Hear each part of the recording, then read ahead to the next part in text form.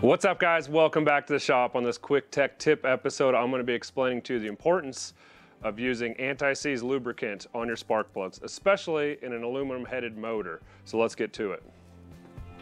All right, guys, quick disclaimer: when using anti-seize thread lubricant, a little bit goes a long way. The last thing we want is for this stuff to end up everywhere. All right, guys, so over here on Project Prelude, we've got a brand new, freshly rebuilt head from the machine shop, and I've got a brand new set of spark plugs I want to put in it. So we're going to want to make sure to use some anti-seize lubricant on the threads of the spark plugs so that we don't gall up and ruin the threads in our brand new head. And remember, a little bit goes a long way.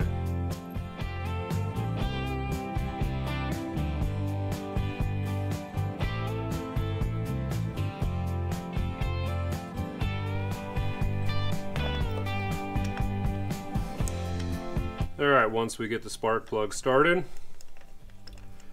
go ahead and tighten it up and get her torqued down to 20 foot-pounds.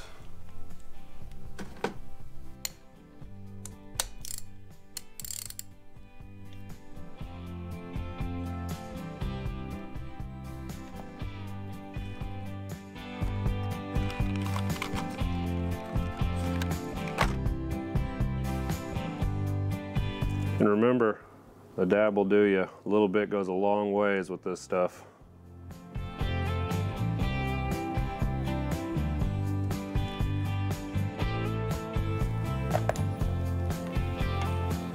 Just like the first one, get her started by hand, tighten it up, and torque it down to 20 foot-pounds.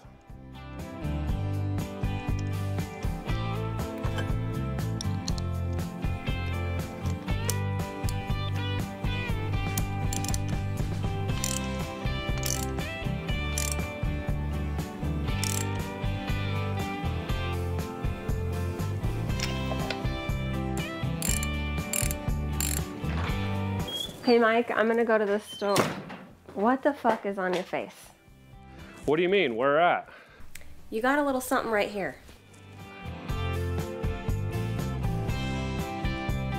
Did I get it? Yep. Thanks. Bye. Hey.